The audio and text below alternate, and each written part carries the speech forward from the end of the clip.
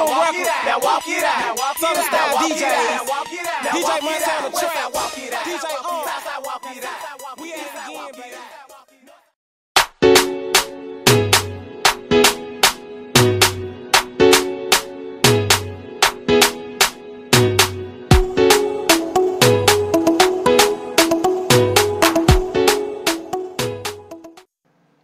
Alright, so here we go. So you want to open up your Snapchat and you want to go to the Explore page.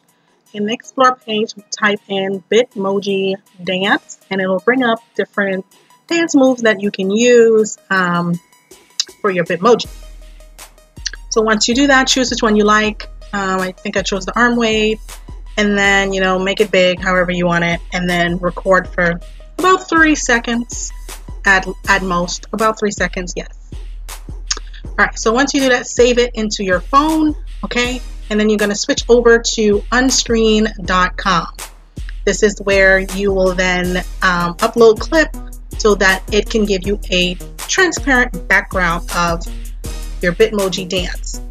Alright, so as it loads, and once it's loaded, then you will go ahead and download it. Once you download it, download again. It'll pop up on the screen. Download at the top. You'll see a little arrow. Download it again.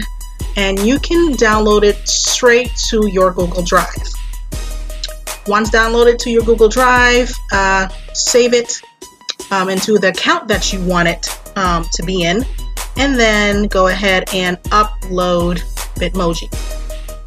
Once that is done, and then you'll transfer over to Slide. Alright, so now that we are on our Google Slide, so this is the same class that we saw in the last video of the Bitmoji classroom tutorial. So, insert image and go to your drive instead of search the web. So go to drive, and that image that you uploaded into your drive should be there. This is the arm wave that I downloaded, and I just grab and drop. Need all of this extra image space, so we are cropping that out, and boom, save. And you know, let's move this around a little bit. However, wherever location you want your Bitmoji to go.